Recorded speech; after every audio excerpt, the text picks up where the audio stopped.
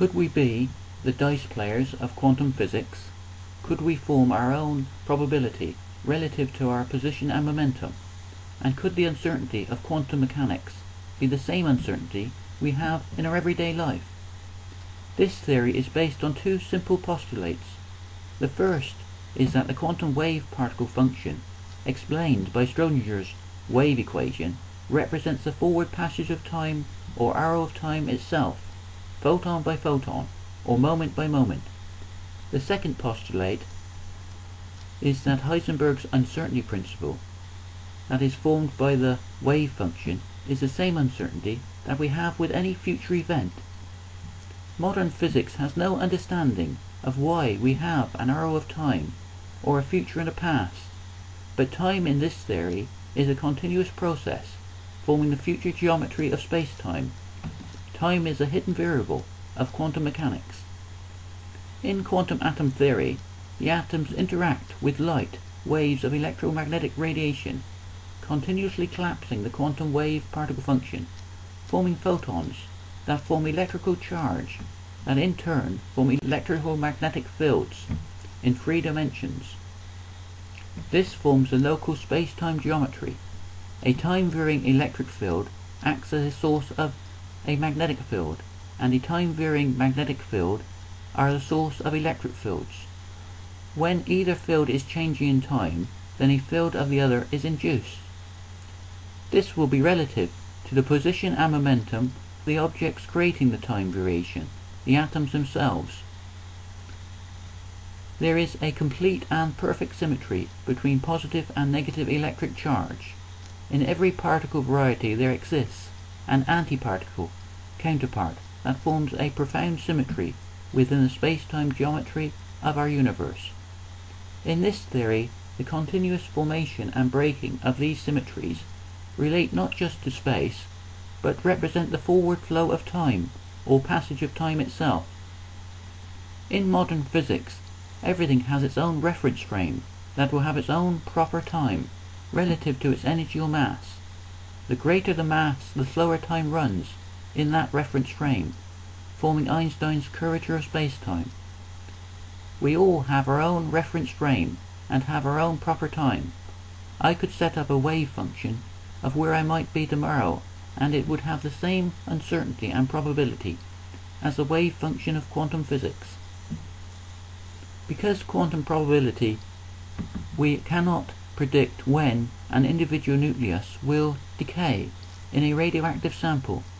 Therefore we have the half-life, the time it takes half the nuclei in a sample to decay over a period of time. This is the same probability we have in classical physics of our everyday life.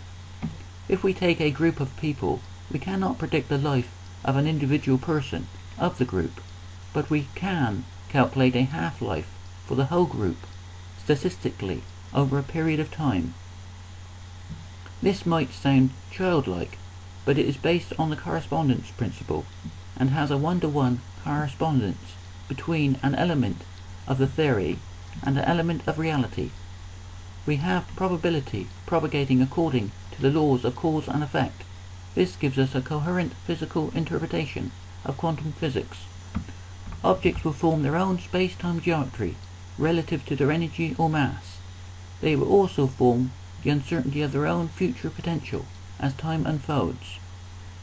The Planck constant h is a constant of action within the geometry of space-time, forming part of a physical process that forms an independent objective reality that we can interact with, forming the possible into the actual. We see and feel this as the forward passage of time, and as the uncertainty and probability of everyday life. We see a temporary image of the universe, moment by moment, continuously changing, made up of an infinite number of photons. Each electron needs its own 3-dimensional space-time. 2 electrons require 6 dimensions, 3 electrons require 9 dimensions, and so on. But no 2 electrons can share the same quantum state at the same time. This is just like saying that an electron can't be in 2 places at the same time, just like any other object in our everyday life. Because classical mechanics is an approximation of quantum mechanics, we only ever have 3 dimensions, and the other dimensions represent a potential sequence of future events that form the probability of the time continuum. The deep fundamental difference between quantum and classical mechanics is that quantum mechanics represents the forward passage of time itself. Objects form their own space-time geometry, forming a square of probability. Therefore we have Einstein's famous equation, energy equals mass, times the speed of light squared. This theory unites quantum physics with Einstein's theory of general relativity. The outward momentum of electromagnetic radiation forms the inward force of gravity. Radiating energy will be entirely absorbed proportionally to the masses within the objects. This will cause an unbalanced force, and any 2 objects will resonate together. Because atoms consist mostly of empty space, electromagnetic radiation of short wavelengths, like X-rays, can penetrate the objects, and therefore every single part of matter can take part in the gravitational interaction. This forms Einstein's curvature of space-time, and objects will free fall towards the greater mass with the slowest rate of time. There is no mysterious action at a distance, as in Newton's theory of gravity, because the gravitational field will propagate at the same speed that electromagnetic radiation moves, the speed of light. We have the inverse square law because the surface area of the light sphere increases with the square of the radius. Thus the strength of the gravitational field is inversely proportional to the square of the distance from the source.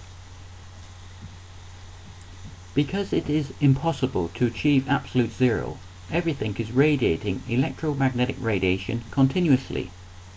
Therefore this is a universal process, and all objects will form their own inertia in this way. This can best be seen in the gyroscopic force of a spinning object. I hope to base this theory on pure mathematics and therefore pure physics. I believe this can be done in just 3 dimensions and 1 variable, time. Each photon-electron coupling represents 0, representing a new moment in time, the moment of now, with the positive numbers marching off towards an infinite future and the negative numbers receding towards a limitless past, the positive and negative of electromagnetic waves.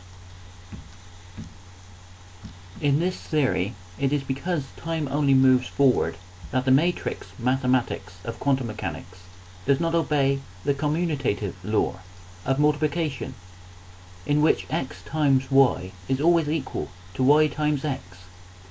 This is because this process represents the passage of time itself, and therefore the mathematics only goes one way, just like the arrow of time.